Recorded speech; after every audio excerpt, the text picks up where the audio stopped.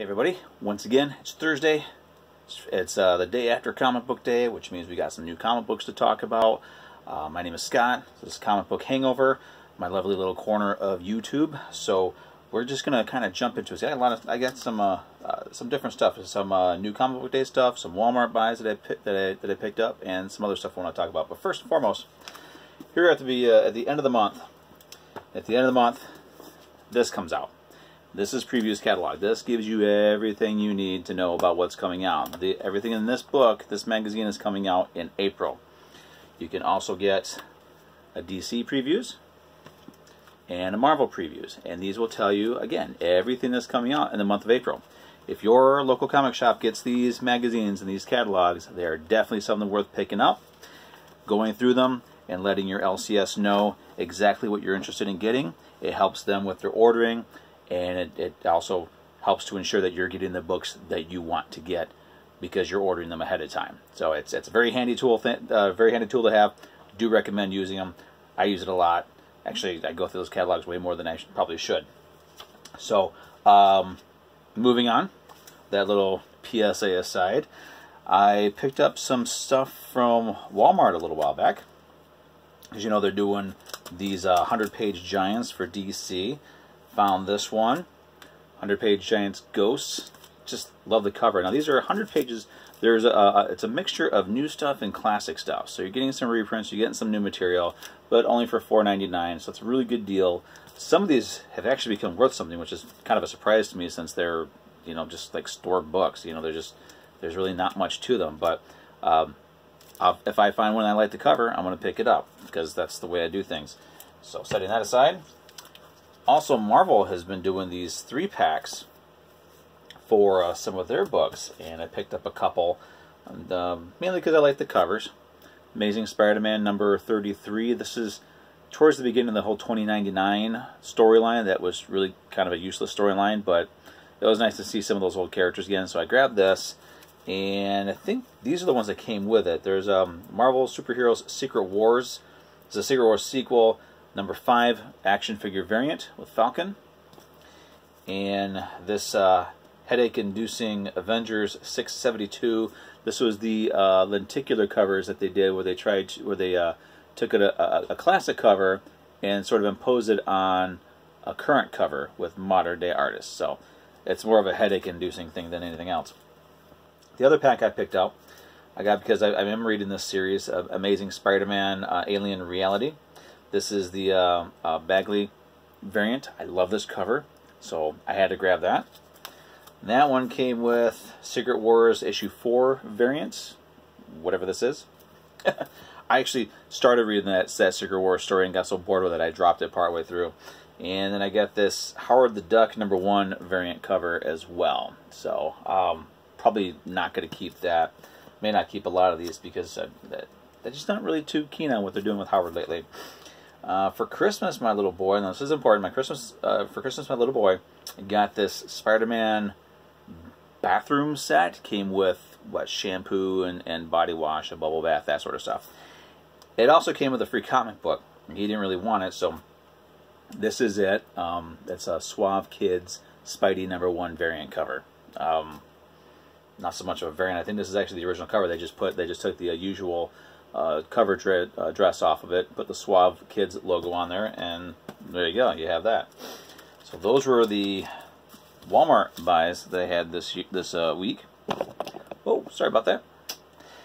What else can we do? Here, back issue that I picked up. I'm loving these. This series, there's really not much to it. Marvel Age, but I got Marvel Age number 82. It's Squadron Supreme, talking about their graphic novel. I just like picking these up. This one, though, I heard that there is sort of a preview for Rob Liefeld's characters coming out. One of them being Strife, another one being Cable. So for those of you who are saying previews count as first appearances, which they really don't, but if you're one of those people, more power to you. But this may be a book you want to check out because there is sort of a preview of Cable and Strife in this issue. Again, Marvel Age issue number 82. So it's not that expensive of a book, so definitely something that'd be easy to get. So moving on to new stuff that I picked up this week. We're going to start with the reprints. because I got a couple of True Believers.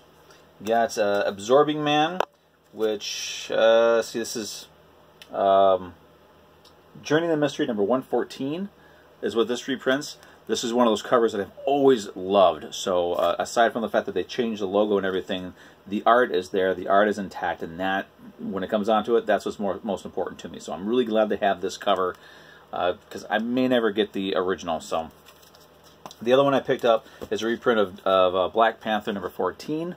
So I believe the first appearance of Claw. Not really a character that I had that much interest in, but again, it's a classic Marvel cover. I love these older covers, and Marvel used to do some great covers back in the day. I mean, they do still have some great covers, but back in these days, there was more hits than misses with their covers. I also grabbed, and did this come out this week or last week? I don't remember, because it's got so many of these books coming out now. Amazing Spider-Man number 347 facsimile edition. I do have the original, but it is nice to have a facsimile edition in case you know, if I get an offer for my original, or if I decide to sell it off, I still have at least a version of it, so I'm happy with that. DC Dollar Comics, Detective Comics number 554. This is first appearance of Black Canary, or this version of Black Canary. I don't follow DC too much, so I couldn't tell you honestly if this is the original Black Canary or if there's a new version of her or whatever. But it's a nice cover. Another really, really nice cover. And this one I will be reading when I get a chance. So I got those.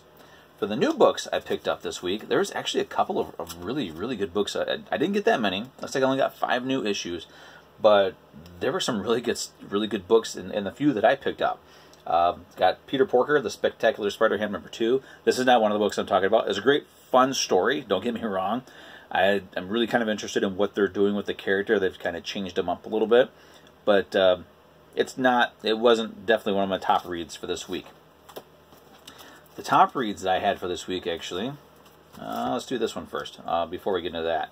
Vampironica New Blood number 2. This came out last week, and somehow I missed it, but I was down with my LCS. I saw it, I snatched it, and honestly, I cannot believe I'm still enjoying this character and this idea. I'm not a vampire fan. I'm not really an Archie Comics reader, but this is a lot of fun, and through this, I'm still on the hunt for the Jughead, the Hunger trades, because those are, when they did that crossover, I really started to enjoy that character as well. So it's weird, and it's what I say all the time. Try something new, try something different. You never know, you might find something that you really, really like. Never would I have thought I would be able to get into that sort of a book, but I did. So the 3 books that I got that were actually really solid reads this week. From Marvel Comics, Thor number 2.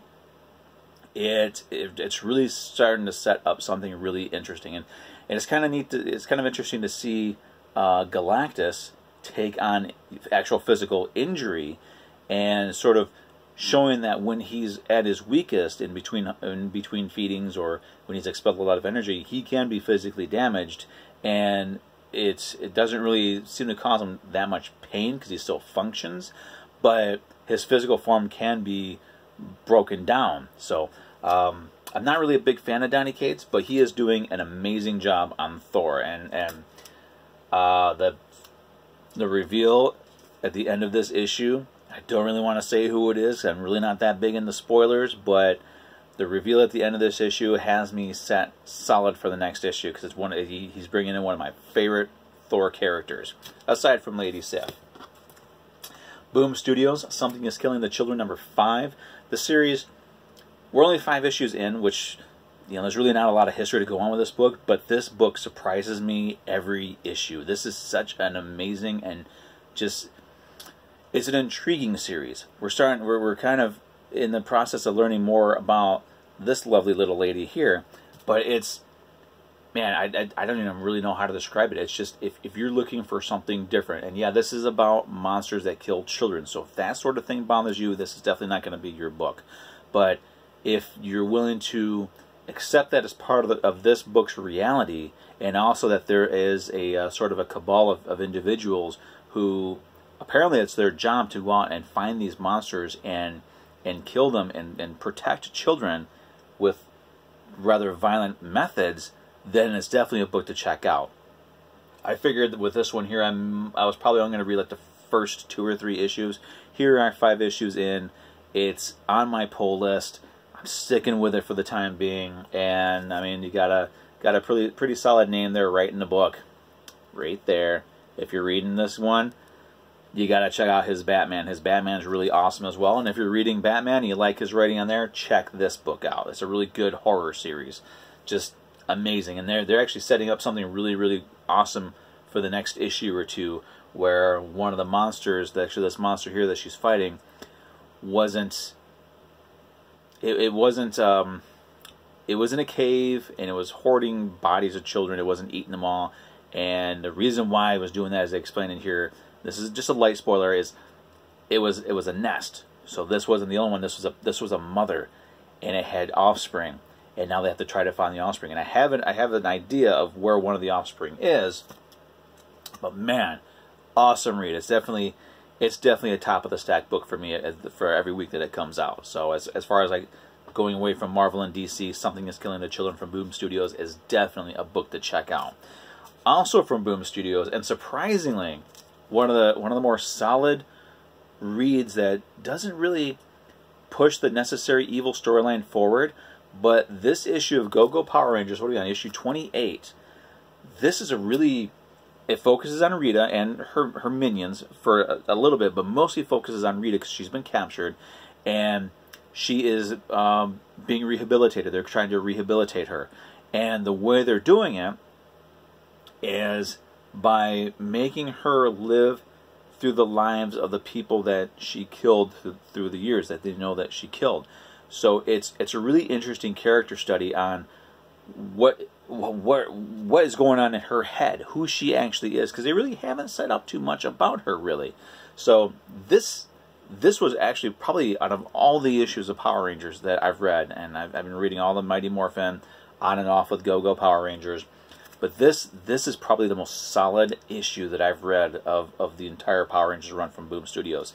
It's definitely setting the bar pretty high, but it is definitely a really, really solid read. If you're reading Mighty Morphin and you're kind of skipping over Go-Go, at least pick up this issue, Go-Go Power Rangers number 28, because you will not regret it. I promise you that.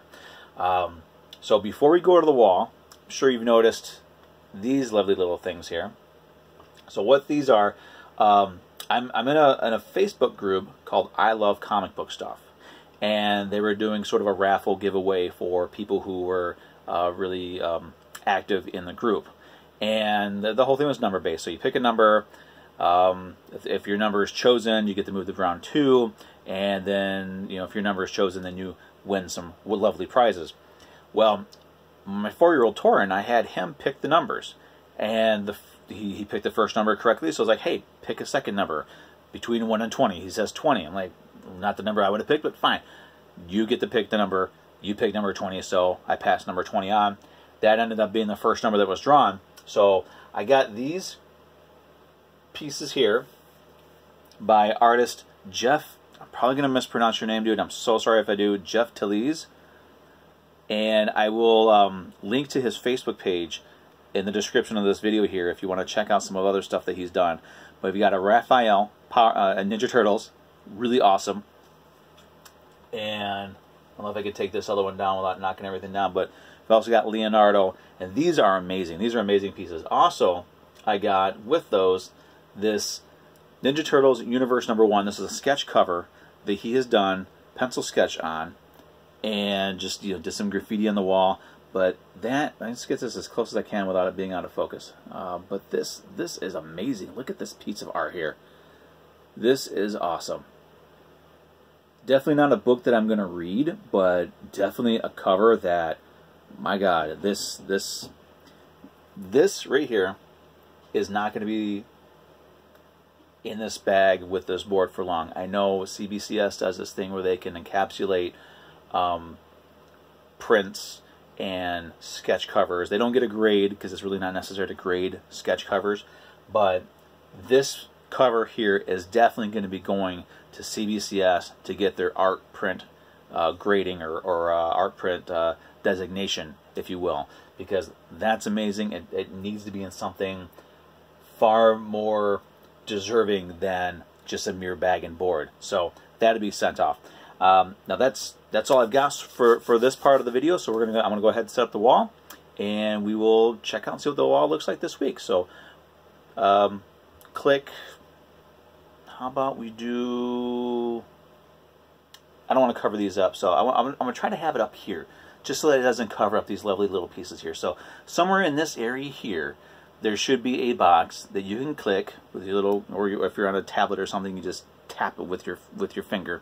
Click on that, and that'll take you to the video where my wall will be on full display. So we'll see you soon.